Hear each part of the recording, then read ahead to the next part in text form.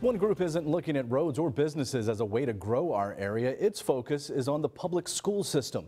WNCT's Zora Stevenson joins us now with more on its goals. Zora. Well, Ken, this group's goals are just like those of any economic developer. Pitt County's Parents for Public Schools hosts a series of school tours, and various community leaders walk the halls at a number of county schools. They hear from principals, teachers, and students. It's all in an effort to grow the East. When moving to a new area, parents have a checklist, and at the top of most, you'll find this place.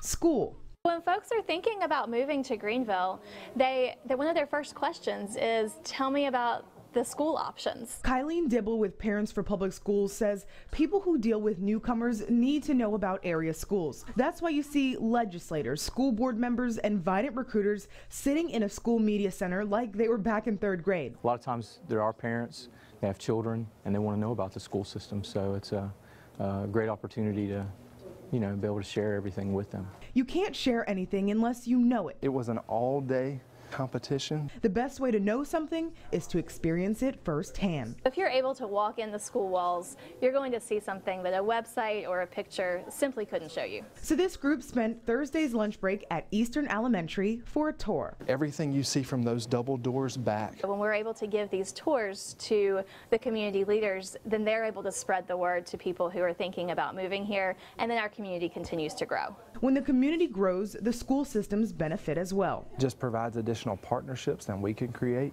additional jobs for our students in the future. It's a win-win for everyone, and who wouldn't want to go back to elementary school for a day? It's a lot of fun, a lot of fun.